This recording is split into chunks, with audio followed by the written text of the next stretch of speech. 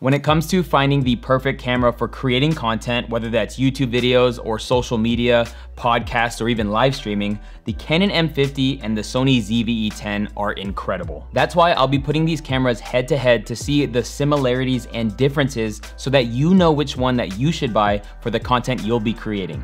Let's go. You gotta just press record. Now, I'll be sure to post links down in the description below, and I would encourage you to check them out because you can either buy a used version of these cameras and save a little bit, especially when it comes to B&H and Amazon. And so we'll post links to everything I mentioned down in the description below, but let's get into the similarities when it comes to both of these cameras. Both the Canon M50 / the Canon M50 Mark II and the Sony ZV-E10 are crop censored cameras, so you're gonna get very similar images out of them when it comes to blurry background and low light capabilities. Both cameras have interchangeable lenses, so you can upgrade the lenses as you own them over time, or you can just buy the body of each camera and then get a lens that you truly need and want to get going with. And one of my favorites for either one of these cameras is the Sigma 16mm lens, a nice medium wide lens, but for talking head YouTube videos produces a really cool crispy look. Both cameras are mirrorless, which really makes them able to be very small, compact cameras, easy to carry around or put into a bag.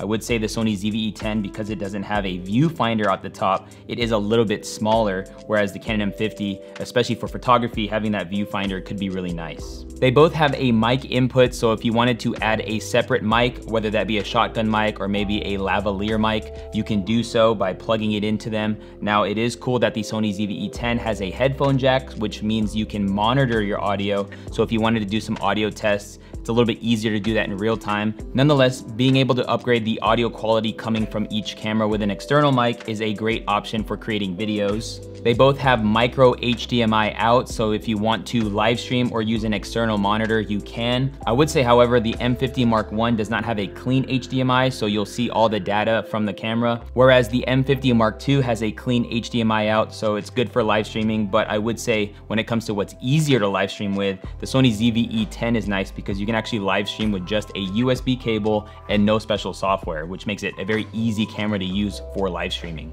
Both cameras have incredible autofocus, so you never have to worry about something being in or out of focus, especially yourself.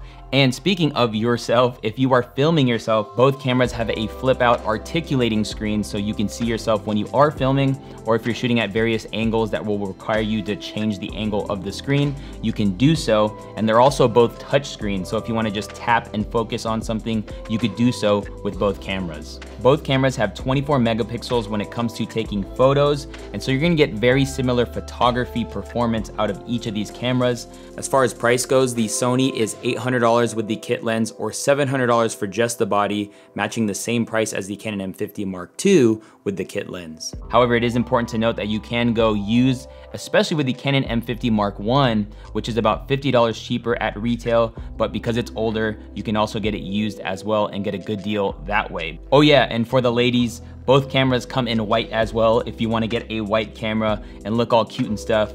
Fellas, if you want a white camera, you can get one too, but both cameras do come in white. Now, for the differences, let's talk image quality for video. Both cameras shoot 4K video. However, the Canon M50 isn't a true 4K camera because when you put it in 4K, you lose your autofocus capabilities as well as it crops in a ton. And so it's very unrealistic to use the Canon M50 as a 4K camera.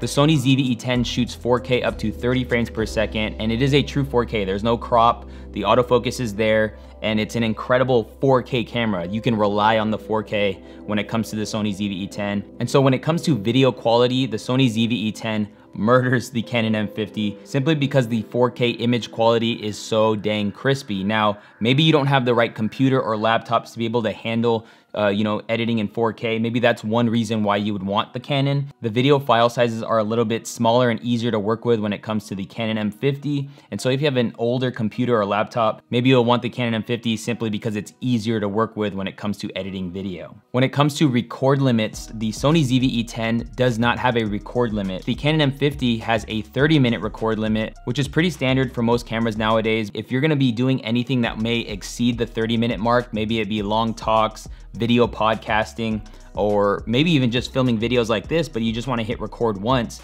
the Sony ZV-E10 is the winner when it comes in this arena because you don't have to worry about anything. And you can also buy a power adapter to get over the battery issue because you can use this power adapter to plug straight into a wall outlet and then never have to worry about your battery power and just get a nice size SD card and you can record for a really long time. Now let's talk about image stabilization because maybe you want to do some vlogs or you want to do lifestyle type of content where you walk around and stuff. The Canon M50 does perform a little bit better when it comes to that because there's a lot of jarring when it comes to the Sony ZV-E10. I can get very technical and explain why, but just know that the image stabilization out of the Canon M50 is better than the Sony ZV-E10. When it comes to which camera is better for beginners, maybe this is one of your first cameras you'll be purchasing.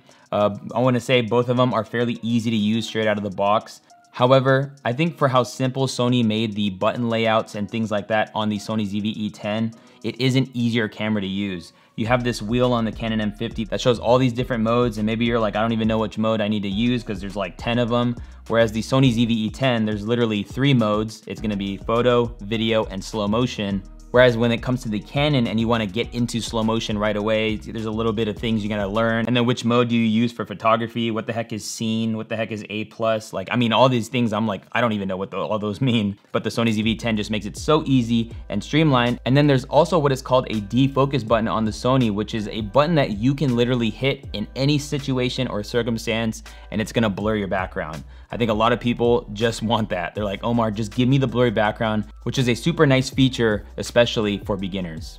Another cool thing that the Sony ZV-E10 has that the Canon M50 does not is a zoom rocker. So if you buy the kit lens, you'll be able to zoom in and out with the zoom rocker right next to the shutter button, which is a nice feature, kind of like camcorder-y, but gives you the ability to zoom in very smoothly. Whereas the Canon M50, obviously, you'll just have to zoom in and out using your hand on the lens. I know you're about to make an investment in one of these cameras. How much better would it be if you knew that buying one of these cameras is actually gonna help you make more money? But it takes some strategy and some planning, and we break down all that in our free 1-hour YouTube class that can be found at thinkmasterclass.com. I'll be sure to post a link to it down in the description below. Be sure to check that out when you feel ready to do so. But when it comes to which camera is the best value and the camera that you should buy, hands down, the Sony ZV-E10 is just the better camera. Whether it's photography or YouTube videos, or maybe even vertical social media videos and things like that, the Sony ZV-E10 is just such an easy camera to use and looks incredible. I think the Canon M50 is easy to use, but because of the Sony ZV-E10, it doesn't look as incredible. And when you really boil down the price point, the value you're getting out of the Sony ZV-E10, I believe is much more better, and you always gotta consider future-proofing yourself. And so if you're gonna make a camera investment, make one that you know will last you years and years on end. Because the Canon M50 really only shines in 1080, it's kind of outdating itself as time goes on.